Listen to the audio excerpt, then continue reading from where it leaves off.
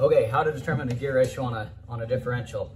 You got your ring gear here and your pinion gears inside of there. So I made a mark on the ring gear, made a mark on the pinion. So what I'm going to do is I'm going to count the number of turns here and for one rotation here. So we're going to go here, we got 1, 2, 3, 4, and we just about get to 5 when we get one rotation. So this is about a this is like a 4.9 or 4.89. You can measure the exact degrees. So it's probably a 4.89 to 1 gear ratio, or it's close to that. So you can look up what common gear ratios are for your vehicle and go from there.